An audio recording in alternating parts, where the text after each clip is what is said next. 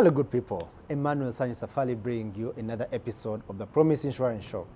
And this time round, we want to conclude with the financial wellness talk that was brought to you in conjunction with UAP Old Mutual and Post Bank Uganda.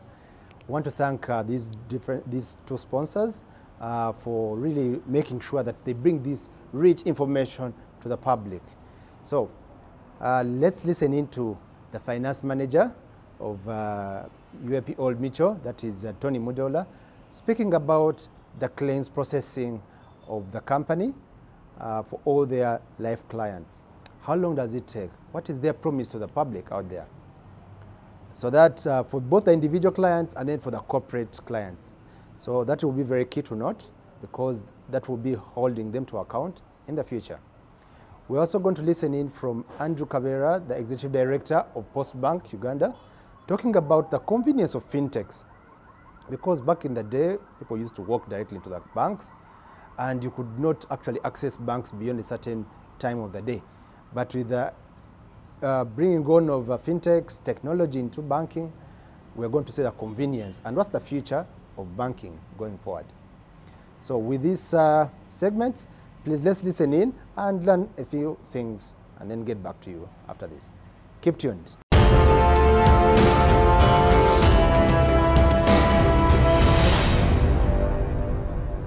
But Tony, if I could come to you, looking at what you are working on with Post Bank Uganda and UAP Old Mutual as well, what are some of those solutions that you're putting up to improve the financial wellness of the customers? Because we just don't want to come and save and have these products, but we want to see the value, because that value is what will bring the testimony that we were talking about much earlier on.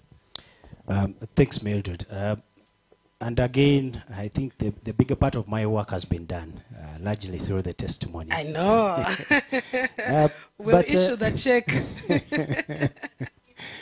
But that said, two cases for me, just in addition to what Gloria said, come to mind, largely from a testimony perspective.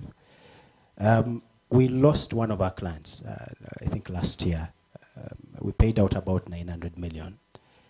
Now, to me, who was signing, I was asking myself, if this particular client had children in this cause and didn't have this insurance, how would they continue? But this 900 million assures almost a full generation in our Uganda to be able to study. The other bit is, again, one of our savers, passed on. But in this case, it was very evident from their beneficiary forms that they had school-going children. Now, the policies clearly indicate that you will be able to pay for the school fees of those particular children after such an eventuality happening. But you will also be able to pay actually the actual maturity benefits for that particular policy. Now, for me, I look at these two. I said, even myself alone, I cannot just sit back and say, okay, perhaps having just a SOMESA or a sure deal in that particular case is enough. You need that level of assurance. And when we are crafting these products with Post Bank, so we have this diaspora community, for example, which has suffered so many ways in terms of trying to invest back home and trying to just have that sense of financial security. We know for sure Post Bank has done quite a bit in banking the diaspora community. So we've already started that particular engagement. How do we have them on board in terms of getting them insurance products specified for them? Then in terms of what we don't want really to talk about, which is death, a client takes up a loan. So for example, UAP charges about 33,000 for something like a funeral product, up to a maximum of 113,000. So I look at this and I say, if I'm taking up a loan of 20 million with Post Bank, what is that so much for me to say, include for me this insurance? So that in the eventuality that I'm not around, my loan is covered, first of all, by UAP Old Mutual, but also let my people not suffer because they don't have money to give me a proper send-off for that particular matter. So that product is there. Then if you look at what Post Bank, for example, is doing in the digital space, digital wallets and so forth, how do we make access in terms of insurance easy? So they have a van already. They have these ATMs. How do we make them smart to be able to issue insurance? A number of discussions are ongoing, but largely the products are what the panel has already spoken about. Key in there is really just to ensure that the risk attached to investment of this particular person is fully covered, whether they are there or not there. So basically that. Thank you. All right, thank you, Tony. And you actually mentioned the right thing. We never like to talk about death like we're going to be immortal and stay here forever. When you start a conversation about death, everyone wants to live that, and yet it's a reality. Mr. Kawere, I want to come to you. In this day and age, we want convenience, and yeah, we've received a bit of that convenience for some time.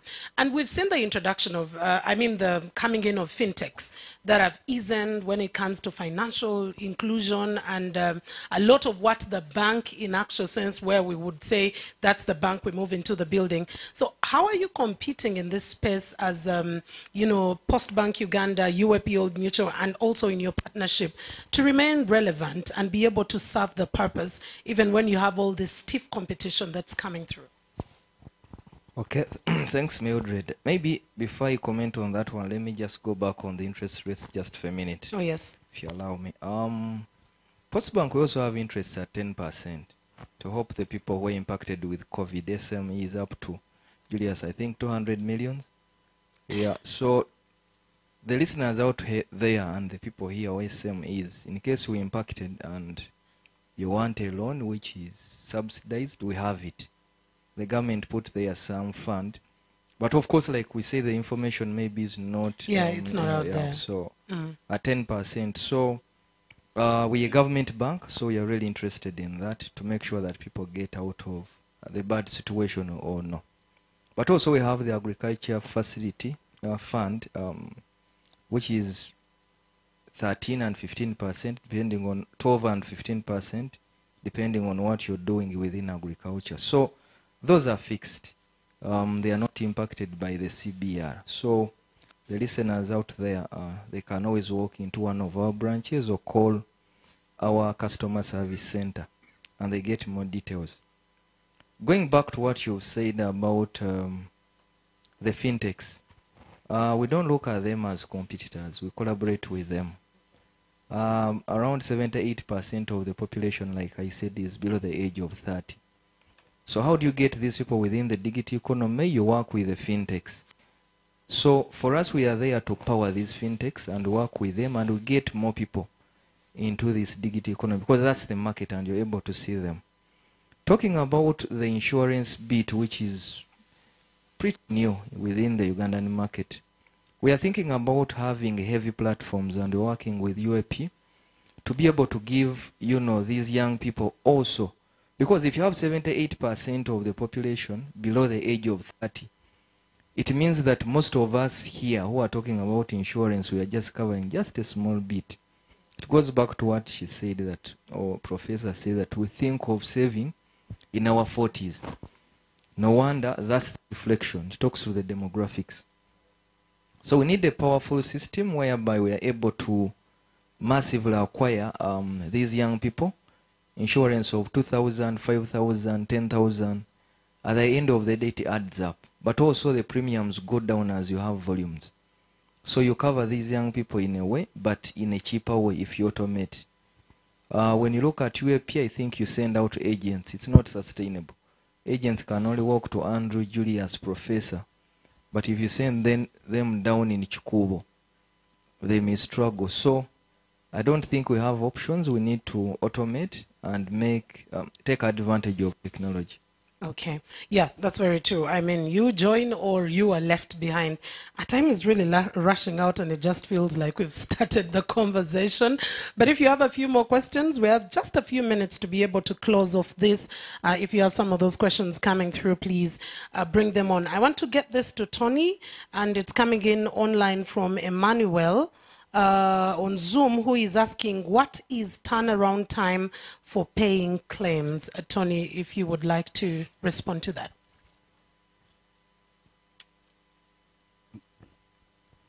Yeah, thanks, Mildred. Just to go straight to that. So Claims are in different natures. So we have what we call maturities. So you had your full savings and then it fully matures. So that is not more than 2 days in terms of settlement. We have what we call a surrender. So someone comes before the maturity period. So that one is about, again, another 2 days. Then we have these that we call normal refunds, whereby someone has to really come to us and say, I'm not able to take up this particular saving anymore. But also that particular person does not qualify for a surrender. So that one, again, another maximum 3 working days. Then the last bit is where we have the corporate claims. Corporate claims, these are the ones which come from the banks. They come from financial institutions. Those which will require a bit more information to be able to document. That's a maximum of 5 working days once you've received all the documentation.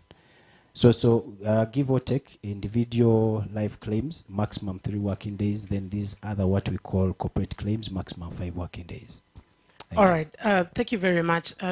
All that is actually in less than a week, and we know just how long a week could be depending on how much you want and why you want that particular money. But I think that's a very good turnaround time. A few more questions, and we'll be closing off this. But as we do get to our closing beat, I want to start off with you, Professor Samuel, and also after answering this, you could probably give us your parting shots. We will have a hierarchy of needs in life, and when it comes to finances, we were talking about financial wellness class. Why do Ugandans look at insurance, including myself probably in the past? Right now I look at insurance in a totally different perspective, but I am guilty as charged a few years ago, that insurance would come on the, down there, you just annex and add if it is to even be in the hierarchy of needs. Why does it feel that doesn't feel actually it is the reality that Ugandans will look at insurance as the last option, very, very last option? Thank you, Mildred. I think there are a number of reasons. The first one, I think, is culture. For a long time, we have lived communally.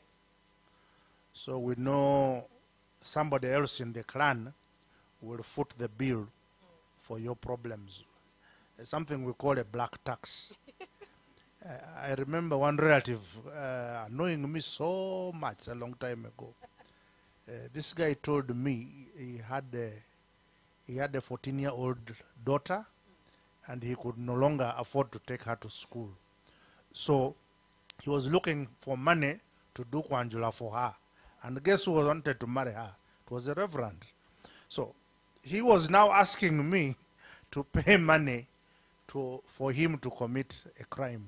So there's a sense in which this living communally makes people think that others are responsible for their follies, omissions, their laziness, and so forth. So I think as we become more modern, some of these things need to be going away. But otherwise, people will call you and tell you, baby shower, you have to pay. Marriage, you come and contribute. So every day somebody is asking you to contribute to something. So this black tax, this communal culture can really be a burden. And sometimes if you don't contribute, it's a problem. That's why some people, when there's a death, you get this problem that now you have to contribute to this one, the other one, and so forth. So that communal culture is creating a black tax. So which prevents people from actually buying the right insurance products. The second one, I think Jonan has alluded to it, is maybe we're not doing enough to educate people about the benefits of insurance. I personally have benefited so much from insuring that I can also give testimony. I've had a very bad car crash, and Old Mutual gave back my money, and I bought another car. So there are so many things that you will find that insurance does for you. I don't know when I last paid for health insurance. I just walk into the hospital and I last paid a medical bill. I just walk into the hospital. But what people don't understand is that really insurance is pooling of risks. And especially for health insurance, one of my parting shots, which comes before I even finish, is I think the government has done us a disservice by not making health insurance compulsory. Everybody must or should have health insurance as a must. That way, the cost of looking after people, the quality of health care would really improve. We would pay our medical people much better. There are so many things we can do, and this has been done in other countries in this region. The last one I want to say, and which we have been fighting, is an issue of trust. For a long time in the past, especially before we had better regulation, which we have now in the industry, a lot of the companies did not pay claims. So we have had to fight that image and get it out of the way. I hope now people understand that, look, when you buy an insurance product, you can trust the person selling it to you and they will pay you. But what happens usually is when people buy these products, they don't read the small print. So when you have an accident when you are drunk, and then you come and say, insurance must pay me, you must follow read the small print and also follow the procedure. But these days, actually, insurance pays. And if they don't pay you, we have a regulator and the insurance association where you can go and lodge a complaint. Okay. So for me, those three things are really what have been making insurance less desirable in the past. Perhaps the other thing maybe is the low incomes, but now we are because of what the fintechs and so forth, we are coming up with micro products. So everybody can now start talking about inclusion. Inclusion. Now, the second part of your question was my parting thoughts. Because yes. I know I will not talk again. One, it is never too early to start saving. That's the first thing. Two, it is very important that even as we save, we increase our awareness of the different products that are available so that we create a portfolio of different savings. I think Gloria said it very well. Don't put your eggs in one basket. And then from the other supply side, I think for us, as the industry, as the financial industry, including the banks and the insurance companies and the financial services companies, we need to improve the effort to take financial literacy to the people so that they can understand what are the different options. Lastly, it is only in the dictionary where success comes before work. So when you are looking at becoming rich, it is something which is a lifetime thing. When you are looking at saving and being able to live comfortably, it is what we call a lifetime thing. There's a book, another book I love reading, and the people here listening to us or viewing us, it's called The Psychology of Money. Can we all learn to play the long game? Success is a long game, and you must be able to be in it for the next 30 years, for the next 20 years. That goes back to my first thing. It is never too early to start. So thank you so much for this opportunity. Postbank, UAP Old Mutual, Bank of Uganda, and Uganda Insurance Association. Okay. Thank you so much. Thank you very much, Gloria. I'll give you a few to give your parting shots. I wish we could continue forever.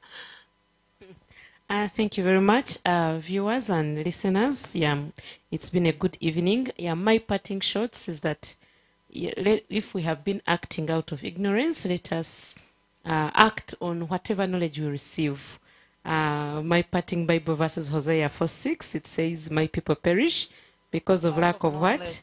Because not because of disease, not because of haters or the enemy, but it's because of lack of knowledge.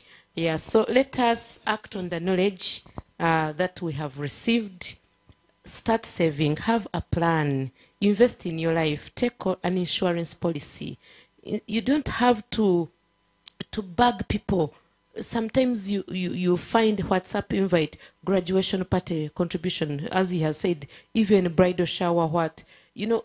Everybody knows, as I have said, before God knew you, he planned you. Yes. Even you, before you start on anything, you should have planned, okay? Yes. So if you are pregnant, really, how can your pregnancy be people's problem to contribute for your bridal shower? That is Gender reveal, irresponsibility. Yeah, that is rubbish, irresponsibility, and I don't know how I can call it. Who were you with when you were doing it? So before you form, plan. Are we together? Yeah, plan for the future, for everything you are doing. When it's January, know that there will be December, and so it will be Christmas. But before Christmas, there will be 3 school terms, and you know what your income is. Don't go drink all of it, and then you start running around. You see that one doesn't help when people have problems.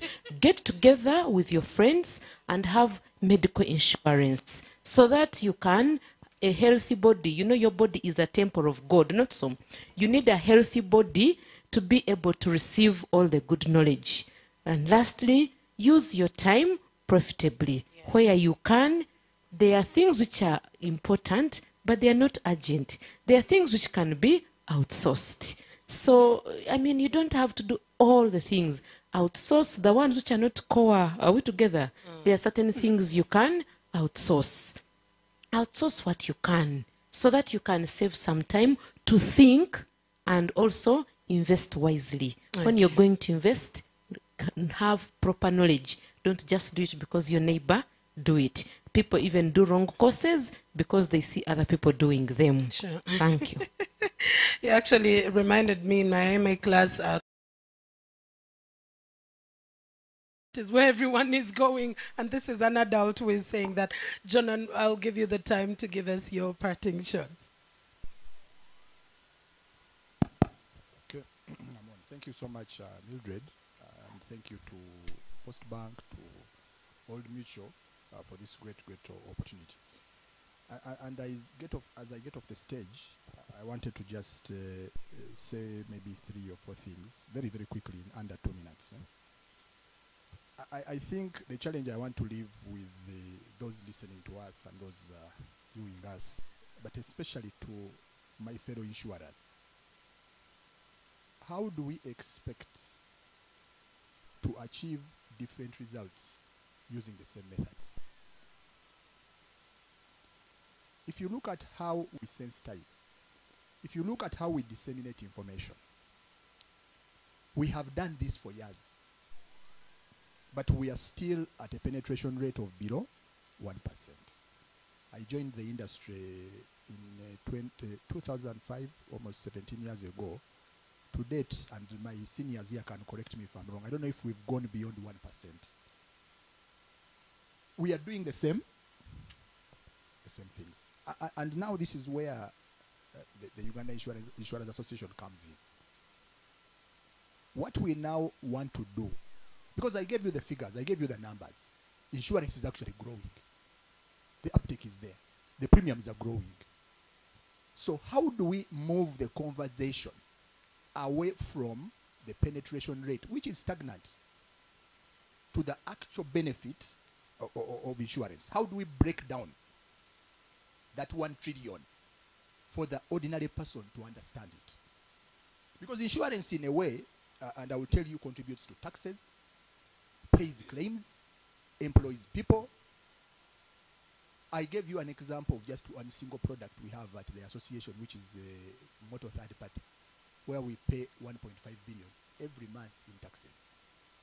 That's a huge contribution. So if we can quantify insurance and position it in such a way that people can understand the value we bring. My brother here deals in investments on the life side. The funds you will collect, you will invest. We are sustaining government borrowing. We are investing in government securities. we are paying people, people salaries. Can this be quantified so that members can know the value of insurance? Okay? The value of insurance. Now, the other thing I wanted to talk about is the issue of the information that we have. How do we use the information that we have? How do we tap into the power of data? Unless we can do research, UAP will tell you the sort of customers that they do have on the general side, on the life side. What are we doing with that data? To be able to underwrite better, to be able to rate better, how are we using this data? How are we using government institutions, for example, NITA, who has brought together the entire infrastructure of government into one space? How can we tap into this power of data so that we can be able to make decisions as insurers? And for me, these are key issues. And when I talk to my brothers from the bank, and I want to also challenge you like I've challenged my fellow insurers in terms of where we need to go. We are under a cash and carry regime. But today, what happens if my standing order bounces, for example, and I was paying for a life policy? Aren't I penalized? Yeah. Isn't that a deterrent to life insurance? How can you use insurance premium financing and we negotiate good products so that the value goes to the customer who pays premiums upfront using an IPF and then be able to spread that across over a period of time in a manageable way? How can we use the power? Because we are in a cash and carry. You will ask all the underwriters. They are struggling with payment of premium. A huge potential for us and for you as bankers. But also the other issue, and as I conclude, we must undertake research. Yeah. So that we generate information that adds value. And these things that I'm telling you and I'm talking about are high on the agenda of the Uganda Insurers Association. Because we've discovered that we must do things differently. If we want different results, we must do things differently. How do we generate information that you can use, that can help us position insurance to be trusted? And the professor talked about lack of trust. Yeah. How do we generate information? How do we have partnerships with the universities to undertake research so that we can inculcate that culture of insurance early enough? The people who sell insurance and the people who work in the insurance industry, the majority of them, it wasn't their career of first choice. And I see many of them smiling. So how do we ensure? And if you look at the panel, almost the majority are ACCAs, CPAs. What is it that the accounting profession did to make it so attractive? Because again, these become our ambassadors. So for me, those are key things, and the UIA, and we are committed to ensuring that we pursue these sort of things that will add value to you, our members, add value to Old Mutual, add value to Postbank, so that we can see the real growth of insurance. Thank you. Thank you very much, John, and that's very key, especially when you end up with research. Without research, I mean, what problem are you tackling? What solution are you bringing? There has to be research, definitely. Mr. Kabera, it's your time. I'll be giving you a few just to give us your parting shots on the conversation.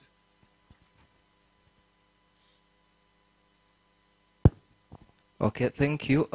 Mine is a basic one. I believe in the young, because maybe for us we lost time. So as banks and you know, insurance companies, let's focus on the young people. We have a bit of a lost generation, but we shouldn't lose hope. Let's focus on the young ones. They will save, they will invest, they will have better behaviors, they won't pay these black taxes Professor was talking about. So to me, let's focus on the generation just below us. Thank you. All right, thank you very much. And this will go to Tony and Julius as you give your parting shots. Since the festive season is around the corner, of course, Gloria talked about this. I had my first Christmas carol today, and I'm thinking November has just started and you're giving us Christmas carols. But what products and solutions do you have for the Ugandans who are returning home? There were some about to come in these festivities. You could start from there and also give us your parting shots. Let me start with Tony and then to Julius. Thanks very much, Mildred, and very good remarks from the rest of the panelists. For the Wasama, you know, this is a group of people who work so hard, come back home and want to have a good life. But at the end of the day, what we are discovering is that, yes, that money that you actually, about 20 million or so, I've actually seen them spend more than 20 million. You could actually come back the following year when that money has actually earned you a much better return than even the country where you are working from. Our colleagues in Postbank have already sourced in terms of the diaspora community. On our end is we've already empowered them with the knowledge, including the synergies in terms of strategic partnerships on how do we get them on board in terms of saving products, educational products for their children, whether they're here, whether they're abroad, it doesn't matter. But also just life in general, the same way we've talked about. But as a parting shot, and again, Jordan speaks for the association, which also includes us. So whatever he has spoken is core to what we as UAP Old Mutual as well believe. But when I look at, again, the same study by Financial Sector Depending, noted about the median saving at that point when they did that study was 4,800 liquid saving for all the people there, 4,800 shillings. Less than $1.5 for that matter. And it just goes on to show you what Professor was talking about the blood tax. Yes, whether you have this money, somehow, somewhat, you will lose it if you're not saving it. You will lose it. Then we have our colleagues who retire or get their retirement benefits, but then it's very well known that only 2% manage to keep it after 2 years. Only 2%, just 2%. So insurance is here to just be able to offer you that long-term view. It's been clearly articulated by the panelists that if you want to get rich, it's a long-term game. It's not really just about tomorrow. But the final parting remark, I think, for me would be now to the employers and the institutions. As we are getting these young people on board into the employment world, can we now start fronting insurance as one of the benefits?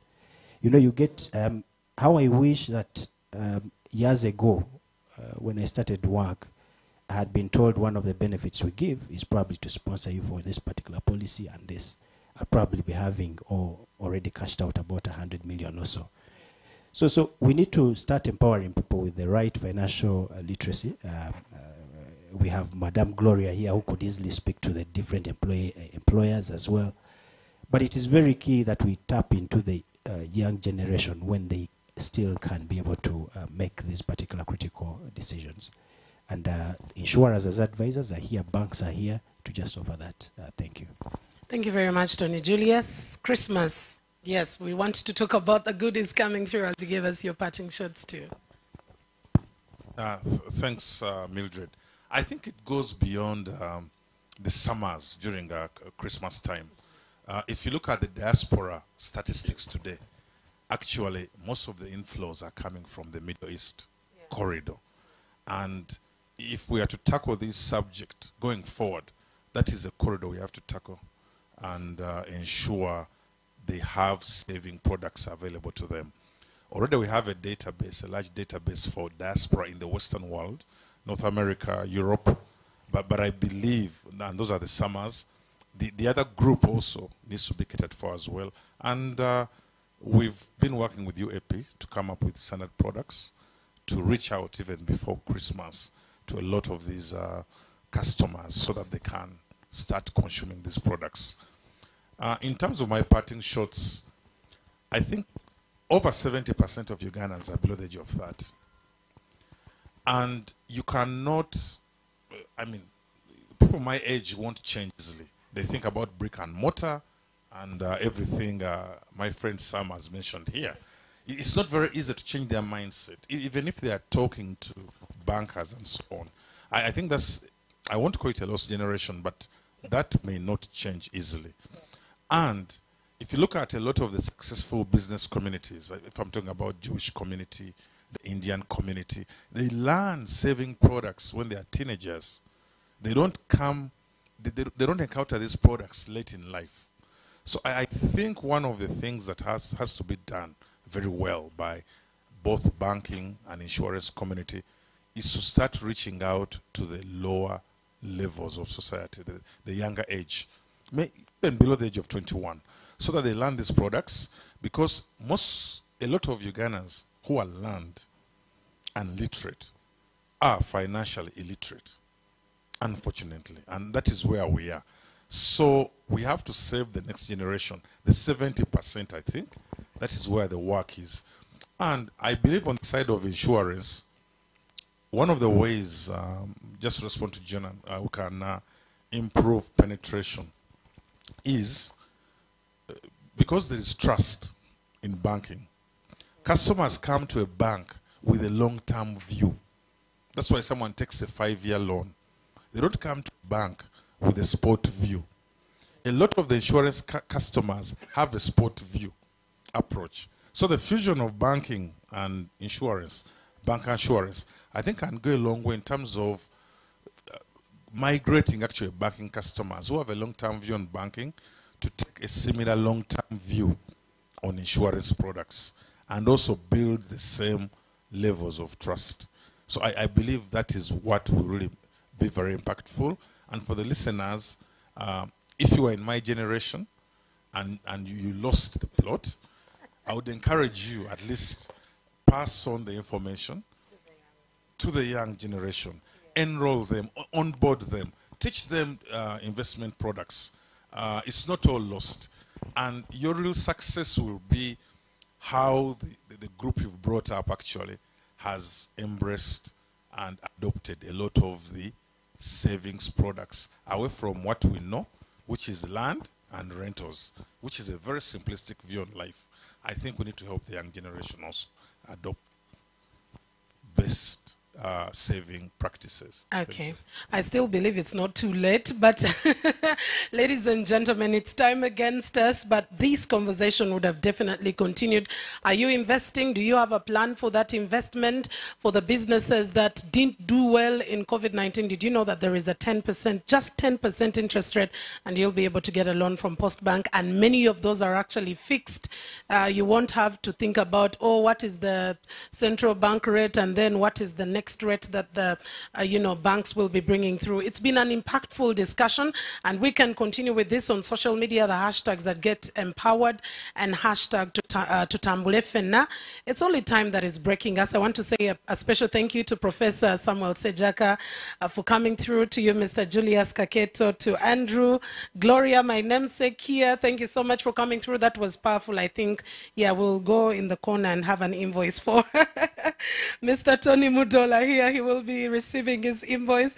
And then to you, Jonan, I think it's very, very true that we can't have a span of more than a decade and we have no penetration above 1%, and yet this is a product that we need to be taking up. I agree with you that if it wasn't for health insurance, not many people would have afforded a very good health services. So we need to think broadly about this. And I think Mr. Kaketo is the one who mentioned it, or Professor Samuel, that government needs to be deliberate about having insurance, and especially health insurance, as compulsory. That is very true. Well, this is just the beginning of the conversations, more about some of the aspects and the products that we talked about from UAP, Old Mutual, or Postbank that you would like to know. Just move to their offices and get all this information. But for this particular financial wellness class, we'll be waiting for another one. This one comes to an end right here. My name is Mildred Tohaisa, but like I said, let's continue with the questions. I know that Postbank is online, UAP, Old Mutual is online. So if you have those questions, send them in. The answers will continue coming through. But for this, we bring it to a close at this particular point in time. Thank you so much for joining us. God bless you and good evening. All right. Welcome back from such an insightful discussion. The panel discussion was brilliant. The panel itself was very rich with experience, with the knowledge, and they were very generous to offer it really at, this could have cost someone a fortune if they were to attend a master class from such a discussion.